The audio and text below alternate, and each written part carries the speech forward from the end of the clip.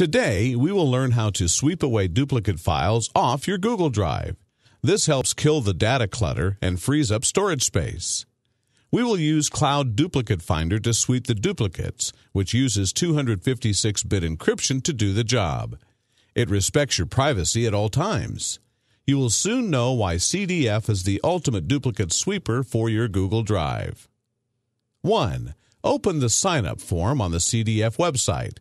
Click Sign Up with Google and then simply subscribe to a membership plan.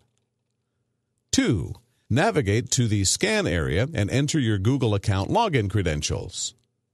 3.